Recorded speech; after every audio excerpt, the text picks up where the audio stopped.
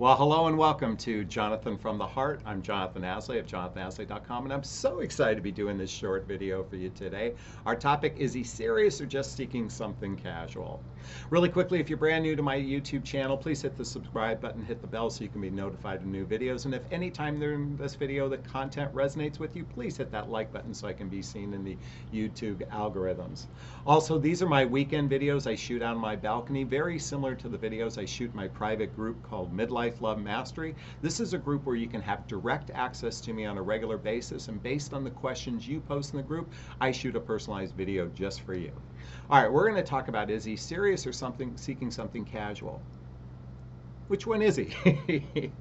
All right, I am sure you ladies are tired of flaky men. I am sure you are tired of trying to figure out men. I'm also sure you're tired of listening to advice that tells you have to constantly change to get men. And it makes rather sense because it is a chaotic, frustrating dating world out there. And many of us are going, wait a minute, I thought this was going to be way easier. Why isn't it easier? We're going to talk about some of the reasons why men seek casual versus something serious. We're going to talk about why it is such a challenge, and we're going to come up with some solutions to help you. So stick around till the very end of this. All right. All right, let's talk about the difference between casual and serious. You know, it's interesting. I just was speaking to a group of male friends of mine, about a half a dozen guys, and I know it's in my men's group. And these are all men in midlife. I think either 50 or 60. Most of these men are in their 50s or 60s, and they're actually in a pretty serious relationship. I say pretty serious because I'm pretty sure they're all serious, but I can't speak for them specifically.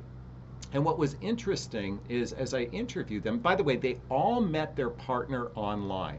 These are men who are basically in the last 5 years have met someone online and they're in serious relationships. In fact, I think of the 5, 3 of them are living with their partner. And I was talking to them about, why is it that this, I'm tongue-tied here. I was basically asking, what's the recipe for your relationship success? And there was something interesting that they all said. And I'm going to talk about that in a moment, because there is one thing for men who are serious that show up in relationship, I think, different than men who are seeking casual. Now, here's the thing about men who are seeking casual. I think there's 3 or 4 different types of men who are seeking casual, and I want to lean into this today to give you better understanding, because you might be faced with one of these types of guys, and I want to give you some tools to avoid, not so much, you're not going to be able to avoid these guys. Let me repeat that. You're not going to be able to avoid the men who are casual. In fact, that's possibly because probably 80+% of the people, both men and women alike, who are in the dating realm are actually only capable of something casual. So you're not going to be able to avoid them. What I want to help you do is eliminate them really quickly. In fact, in my private coaching program, one of the things I help women with is what I call pre-qualifying their prospect. Pre-qualifying their prospect. Basically, what are the questions you ask someone to determine if they're a really good fit for you? And how do you vet for emotional maturity? So if you need help with that, check out the link to a free discovery call to see if working with a coach is right for you. Also, don't forget my group, Midlife Love Mastery. All right, so let's talk about casual men. And there's 3 types of casual men I want to talk about today. And the first one, I'm going to put on my trusty glasses. I want to show everyone here, I've got my notes. I want to talk about, there's a certain type of casual guy. I call him ambivalent, indifferent, or aloof. Ambivalent, indifferent, or aloof. This is most likely a man who has felt burned by women in his life. He has probably had some significant pain associated with women. And the reason why he acts indifferent, aloof, ambivalent is because he's wearing an armor. He's wearing armor. In fact, for all 3 of the men we're about to talk about in the casual realm, they're all wearing armor. And what's interesting about armor, I want to share something that Brené Brown said. And if you're not familiar with the work of Brené Brown, I highly recommend checking out the book, The Gifts of Imperfection by Brené Brown. The Gifts of Imperfection. Let go of who you think you're supposed to be to embrace who you are. why I want to talk about this today is she said something fascinating. I had to write it down, so here's my notes on it. Actually, one of my Midlife Love Mastery members wrote this, so it might be her words, not specifically Brene Brown's words. But she says, at midlife, you unravel. All your coping strategies from childhood fail, and you're hurting, and they're hurting you. Faced with this, you either choose to grow or double down on wearing armor that pushes people away. Let me repeat that. Faced with this, you either choose to grow or double down wearing armor that pushes people away. So isn't it fascinating? So here's the thing about people who are indifferent, ambivalent, or aloof, is that they're oftentimes hurting on the inside. And if you've never heard the phrase, hurt people hurt others, hurt people hurt others, the reality is many of us have been, the reason why this happens at midlife is like what Brene Brown says, all of our childhood coping skills start to unravel. I'm sure you've heard the term midlife crisis. And the old version of midlife crisis is a guy would go out and buy a Corvette because most likely what happened in his life is he started to follow programming and not really his pure passion and desires. So what's happened with the folks that are wearing armor is that they're hurting on the inside, and most all of us have experienced trauma in our lives. We've experienced, some have experienced significant trauma. I've talked to men who were sexually abused and physically abused by their parents. Just to give you an example, I know many women have experienced the same type of trauma as well. So there's big trauma, and most of us experience little trauma. Did you know, I want you to think about this for a second. You're at fifth grade, or not fifth grade, you're 5 years old, and your mom is taking you to school for the first time. You've basically spent the last 5 years in your parents' home, being loved and nurtured by your parents, and now it's kindergarten time or preschool time, and your mom takes you to school. And they're waving goodbye, Johnny, I'll see you later, Johnny, I'll see you later. But to a little kid, that might feel abandonment. It might feel like your whole world changed. All of a sudden, you've been thrust into this environment where it's a bunch of other kids, and you think, oh, to a little child, you might think it's fun, but to a little child, that might feel like abandonment. Did you know this is probably one of the first scars of many we experience in childhood?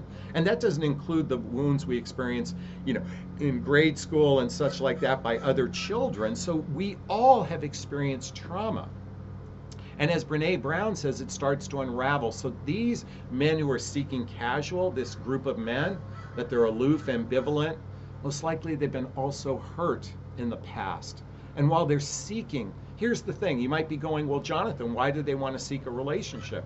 Because human beings need physical connection with other human beings. Men and women are thirsty for connection, companionship, physical intimacy, sex with one another. So they might be seeking a relationship, but they're only capable of casual. And we're going to get to how to solve that really quickly. Number 2 is, what did I write down here? Oh, they're just incapable. Their life is a mess. Their life is a mess. They're deeply wounded, and they have weak emotional skills to be in relationship. Folks, this isn't strict to men. This is women as well. Everything I'm sharing here today, everything about my channel is to differentiate, is that it's not a male-female thing, it's a human thing. This is why if you follow my channel, you might know that I'm absolutely frustrated with most dating advice, because it's all egoic based, trying to get you to the masculine and feminine energy and to think that this is just somehow going to magically work out. When you're dealing with human beings who have unhealed wounds and traumas, and then as they have a choice, they can either grow through it, or as Brene Brown says, double down on it. By the way, if you're not familiar with the work of Alison Armstrong, she wrote a book called The Queen's Code, The Queen's Code. And why I love Alison's work is it talks about the tunnel men go through, that can last decades in many cases, where it takes time to heal our childhood wounds and traumas. Folks, I've been at this now for almost a decade. And I would say I've really accelerated in the last few years, sadly, because I was catapulted in a way I never thought was going to happen when I lost my 19-year-old son Connor 3 years ago. And in my depths of my despair, within 2 months, I said, he would never want me to suffer. He would never want me to suffer. So that's when I leaned in and started writing my second book, What the Heck is Self-Love Anyway? What the Heck is Self-Love Anyway? Dedicated to Connor. There's a link below to Jonathan Recommends books, including my book. Why I'm sharing with you, this was my cathartic approach to get out of the tunnel that Allison talks about. And sadly, many men are in this tunnel, just like many women are in this tunnel. This is why I'm such a big proponent. There's my coffee mug today. Love yourself is to love on oneself.